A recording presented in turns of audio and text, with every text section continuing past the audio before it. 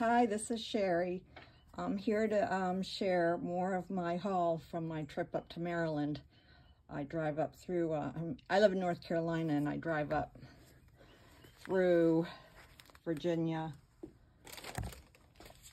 So anyways, I did already show a video of some of the lace and doilies. And I got a whole bunch of these real photo postcards. Most of them have writing on them. I'm not going to flip through every one, but they're really cool. And so, you know, I love to use true vintage items. I love this little kid.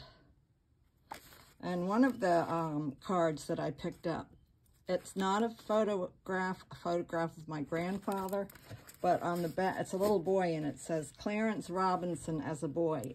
And Clarence Robinson is the name of my grandfather. But it was verified that that wasn't him. But that was pretty cool. So I got a bunch of postcards also. Not that I need it anymore. A lot of them have a 1-cent stamp. And many of them have writing on the back. So, that's a 2-cent stamp, so that's a lot more recent.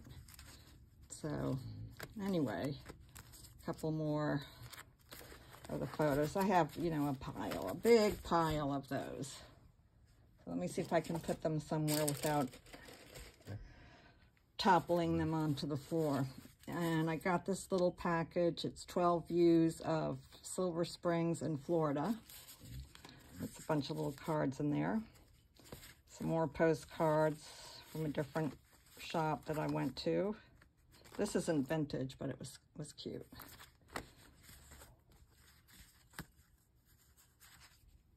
More writing on the back. This wasn't exactly a postcard, but it was a note, and it definitely, I can't read the date, 1942, I think. And I got a couple of these photo packages. This one is of Yosemite. I'm really into these now. And it's a lot of photos from the park. If anyone's been there, I think it's the greatest, most beautiful park in the country. And I've been to most of the parks. I haven't been to Yellowstone, but I don't know, something about Half Dome and El Capitan. It's just beautiful. And I also have one for Yellowstone. It's similar photos on both sides. I know I'm just flipping through this, but I doubt people want to see every single card. And these were a few pretty cards I picked up. They're foreign. I don't know if they're from Spain.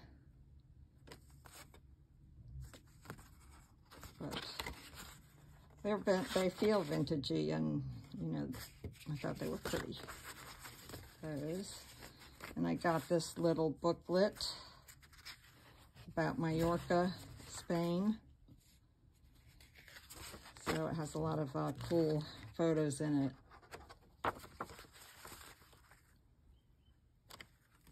Definitely a vintage piece, little booklet. And I got a vintage pamphlet with photos and drawings of Hawaii. So I thought that was pretty cool. Everything came in a plastic sleeve, which was nice. Now I have a lot of plastic sleeves. And I got a couple of stereo cards. They were $1 each, which I thought was a pretty good deal. Oh, okay. And I picked up fabrics from the Fancy Gap fabric outlet in Virginia. So I just picked up a few. Some of them I think look like embroidery. I'll use them in the embroidery journal that I'm starting to make. I thought this was cool. They have different fabrics than I can find in just your typical fabric store. Thimbles, that should go with embroidery, little bird, and just some more pretty colors. And some kitty cat fabric.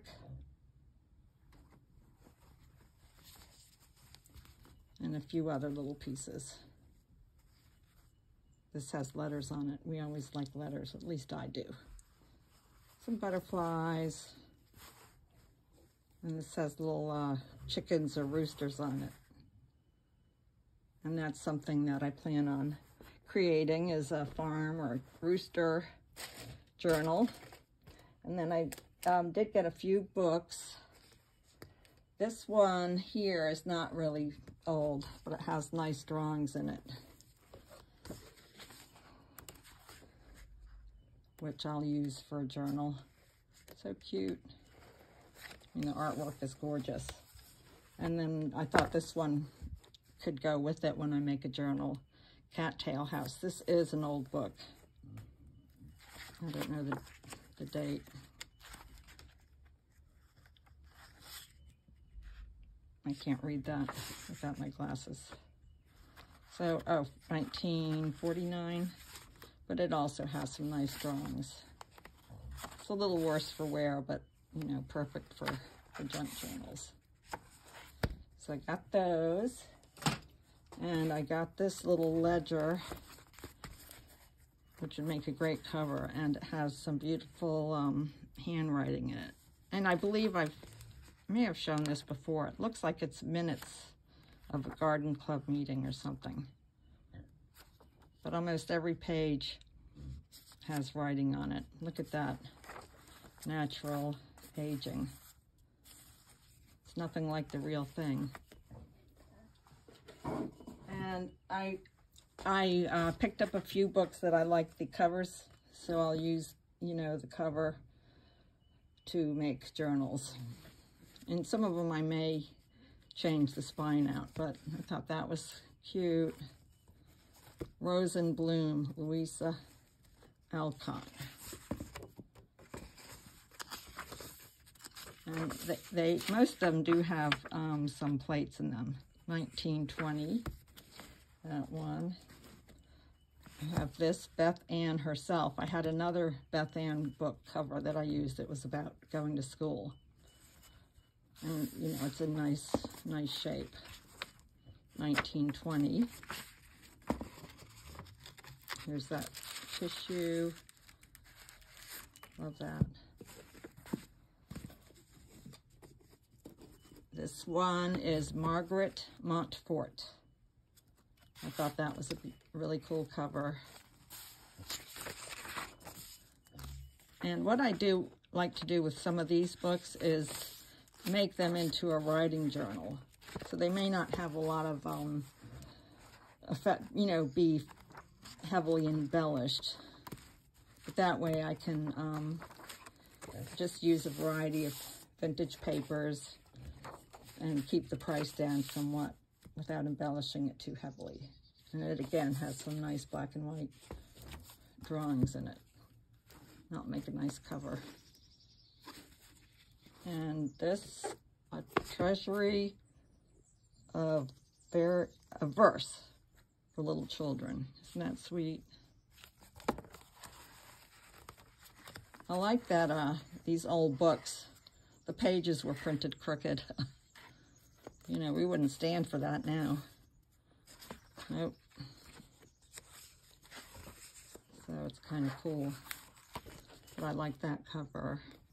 And the last one I have to share is More Heartthrobs. It's a lot of stories of love and broken hearts. And people wrote in and they won prizes if their stories were selected to be in this book. And I think there was an original book, Heartthrobs. This is volume 2. And by those contributed as a supplement to the original $10,000 prize book, Heartthrobs. $10,000, wow. So it's poetry and prose. A lot of good book pages too. All right, well, that's all I have to share now. I think that's pretty much everything that I've bought on my journey. Who knows? So thanks again for watching, and I hope you're inspired by some of these books and fabrics. And, you know, the hunt for treasures is a large part of the joy of making junk journals.